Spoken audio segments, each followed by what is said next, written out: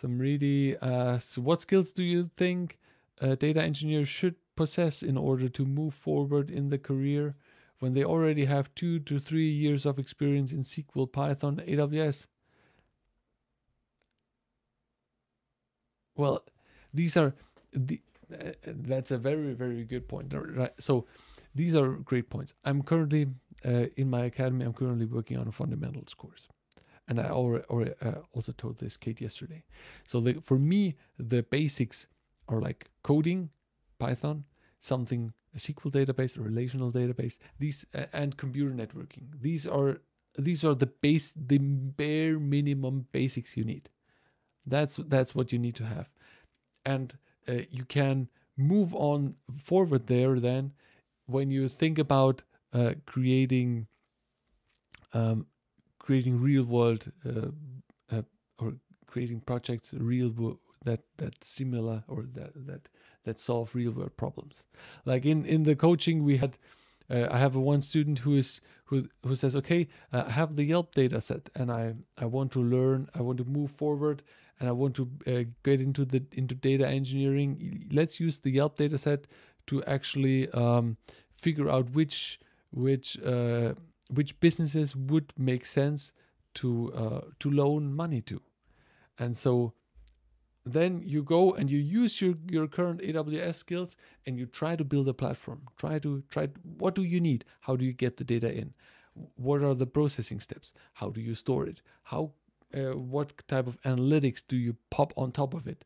And how can you solve these problems? That's something that will bring you forward.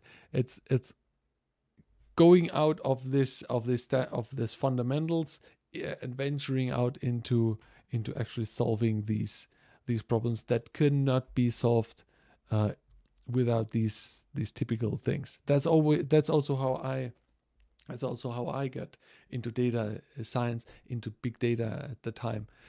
I had a problem that would have made no sense to do with the relational database, and that's how this evolved for me. Apart from SQL, Python, what should we be an expertise or expert in? As I said, it's endless. Like computer networking, like understand how the data flows, understand ports, understand the OC model, basically how the data is flowing, security stuff. It's think about Linux. You need to have some Linux experience, at least some simple Linux experience that you understand which are the important folders, how to mount drives, how is the